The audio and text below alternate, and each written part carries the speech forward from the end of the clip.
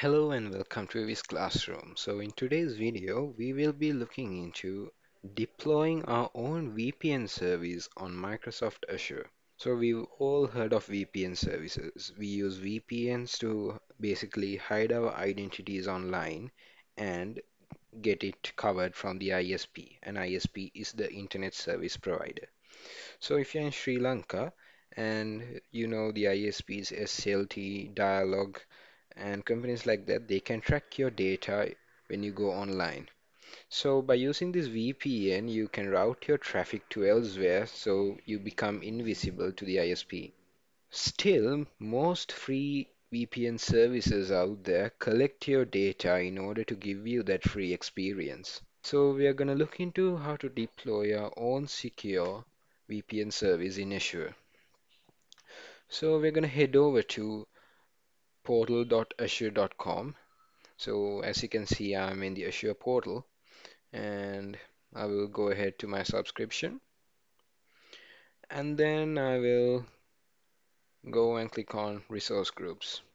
So what we're going to do is we're going to create a new resource group named as, let's say, Open VPN. So make sure that you put the region of the resource group as the country you're going to set your VPN in. So if I set East US here, I can deploy my VPN on East US. It doesn't really matter, but just make sure to set the country just to make things more clear and easier. So I'm gonna go ahead with East US. I'm gonna skip on to review and create, no need to add tags. And then hit on create. And yep, it's created. We are gonna head over to our resource group and we're gonna create resources. So in here, we're gonna search for OpenVPN. And make sure you select this by Open-VPN Inc., not this one by some other guy. So we're going to head over to create and we're going to create an Open-VPN access server. So Open-VPN is kind of an open source VPN service that we can use. And all right, so our subscription is selected and the resource group is set properly. So the virtual machine name, we're going to call it OpenVPN in East US. All right, it's gonna be in East US. We don't need availability zone, so go ahead and select on no infrastructure redundancy required. Gonna keep it on standard, give the default VM image, and I'm not gonna be using SWAT discount. And you will need this standard B1S is more than enough to run your VPN service. So don't select SSH public key, just select password. So let's give this username as let's give it Evis classroom and the password as let's give a password user at 1234. The value must be between 12 and 72 characters long. Okay, we'll give user at 12345 6.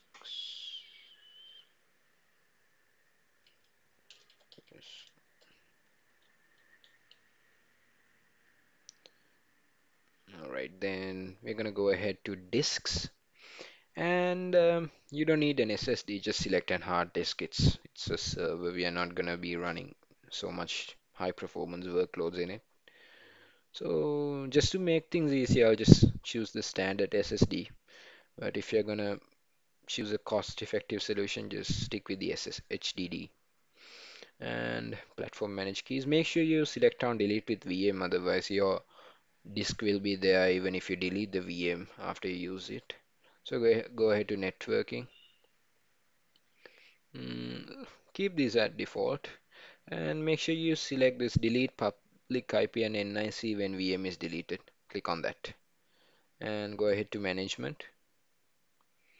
Yep, that's all. I'm gonna turn off auto shutdown. I don't need auto shutdown. It's just $7 per month, so not gonna be needed to turn it off. But like after you use the VPN, of course, you can shut off the server and it will reduce your price. It maybe cost you like $2 per month at the end, which is like roughly 600 rupees when you convert to Sri Lankan rupees. And I'm gonna go ahead to monitoring, disable boot diagnostics, and then hit on advanced. There's nothing to configure here, so I'm gonna go ahead to review and create. Okay, as you can see, it will cost $0.0104 an hour. Let's go ahead and check how much is that. US dollars. You're gonna basically be around 32 rupees per hour. That's a great deal. With the SSD added, it's gonna be like 40 maybe. Alright, so we're gonna go ahead and create it. So while it's validating, we're gonna head over to openvpn.net. So here we need to create an account. So I'm gonna hit on get started for free and make sure you hit on access server. So let's try using a Gmail. Oh, and yes, you could use your Gmail as well. That's a great thing to know. So you don't actually need a work email address. You can use your personal mail address, but make sure you're using it for educational purposes only. Otherwise, it will violate the terms and conditions. Adding the verification code. And once you fill in your details, just confirm. And you'll be in this portal. Yeah. So when you're in the activation key page, you're gonna hit on purchase a new key and you're gonna continue with the free one. So you get 2 free connections with this activation key. So I will be using my existing one without the new one. Anyways, so we're gonna head over to yep, the VM is created. So we're gonna go to the resource and starting up. So while we're at it, we need to download what's called putty, or you can just SSH into it if you have it in your terminal.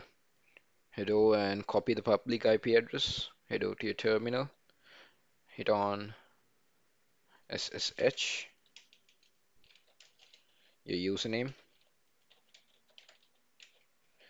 and hit on it and paste your IP address. And you'll be SSHing in. Hit on yes. And here you need to enter your password. So as I remember, it's user at. Alright, you're gonna click on yes. Actually, you have to enter the text yes. And once again, enter yes. So here you're gonna see, please specify the network interface and IP address to be used by the admin web UI. You're gonna select one, which is all interfaces. And here press enter for default once again. Enter for default. And the RSA, hit enter for default. Again 2048. When you get that, hit enter for defaults. And here, yep, we're gonna enter for default once again. And port 443, again, hit enter. So, yep, hit enter for default, back again. Yep, enter for default, and hit enter for default again. And here, once you get, do you wish to log into the admin UI as OpenVPN, you get to choose the username of the admin. So I'm gonna hit on no, and I'm gonna specify a new username. So I'll put it as Smith,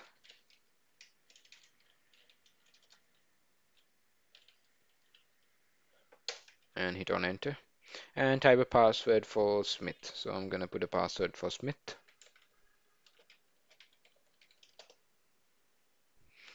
I'm gonna confirm the password. Oh, and here when you get this, you can activate it now or later. We are gonna activate it later. So hit on enter, and it will create the first setup of the server. It will start up later. All right.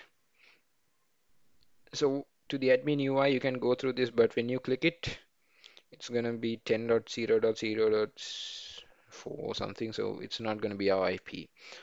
IP is going to be this. So it's fine. I'm going to go ahead and copy this up and go to a new tab, paste it, and once again copy the IP back from here and select this part, hit backspace and paste the IP and hit on enter. So it's our own server, so we don't have anything to worry about. Hit on advanced and accept the risk and continue. I'm using Firefox as my browser. You'll get a similar thing on Google as well. So the username is Smith as we gave, and the password is, yep. Hit on agree. Okay, so here we can enter our activation key. I'm gonna go ahead and copy the activation key and paste it over here and hit on activate.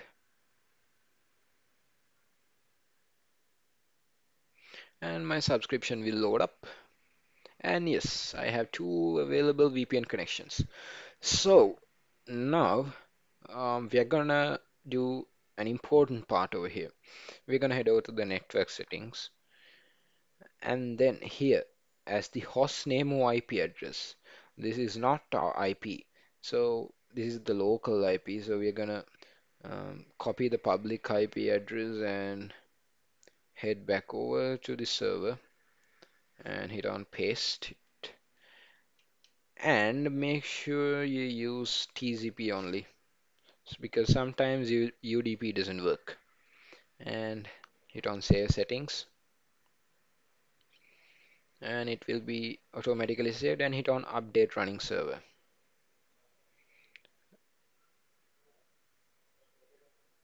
Alright, we're gonna try again.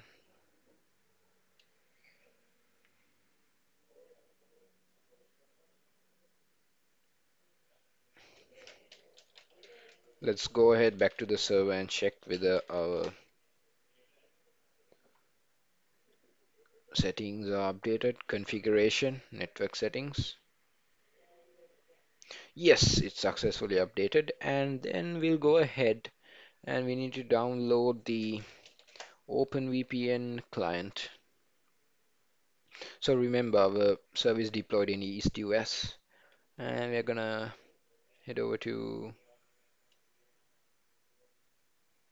yep, I'm gonna search Open-VPN client download. Open-VPN Connect. It's called Open-VPN Connect and we're gonna download version 3. So the download will continue in a moment. I'm gonna go ahead and install it.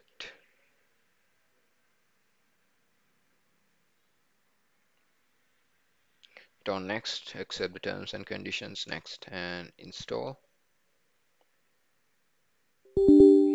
Hit on yes when it prompts for the admin screen and then it will continue installing for a while.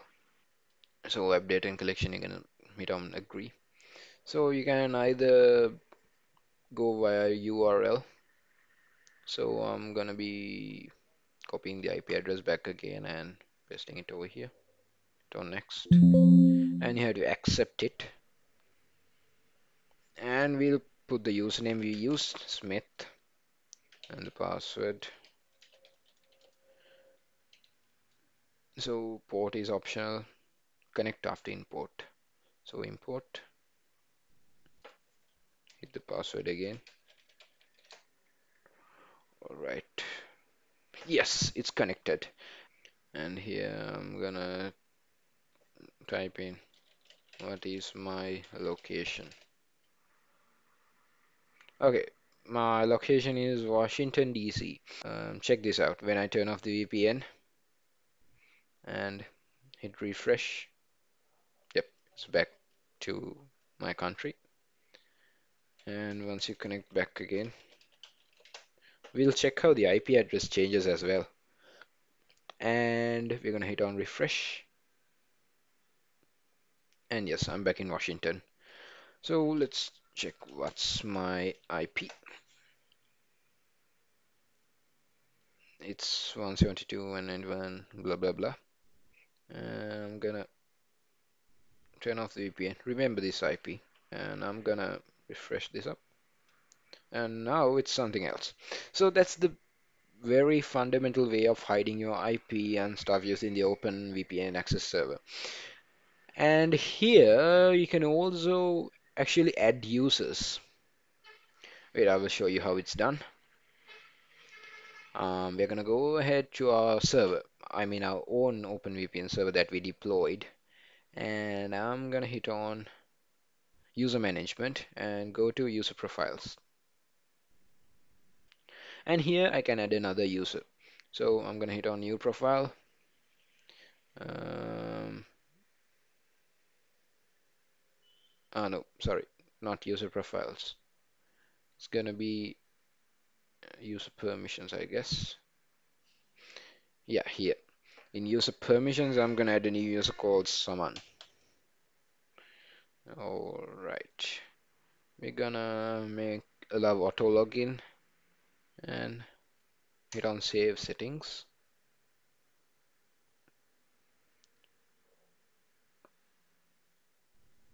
We're gonna head down to update the running server.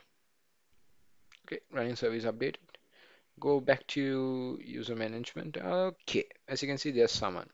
Now, someone can actually log in. I'm gonna log out as this thing, and I'm gonna add this back again, the IP. I'm gonna go ahead and click on someone. I don't think there's password. We're gonna set the password here. In user permissions,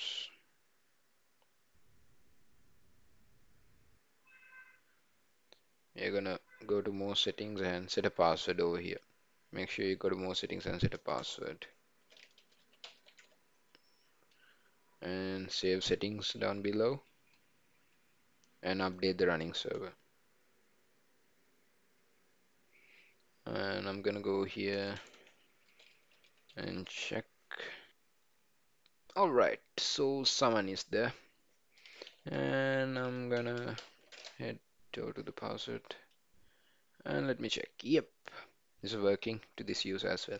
So likewise, you can add you and your friend and you could pool in money and get this VPN server which will cost you less than 1,000 LKR, or in dollars it's about $3 or $4 per month. But if you're using it full time, I think it's gonna cost you $7. You're just paying for the server that's deployed on Azure. So there are many more services such as AWS, Google, where you can deploy your OpenVPN servers and basically make a more secure VPN for like half of the price that other VPN service providers are offering. So I hope this video gave you an understanding how servers work on Azure and the things you could take out of Microsoft Azure. There are endless possibilities. So in a previous video, I talked about Azure OpenAI services. So something new is gonna come. I'm gonna show some new features of OpenAI in the next video perhaps. So hope you learned something from this video and we'll see you back in the next one. Thanks for watching Ibis Classroom.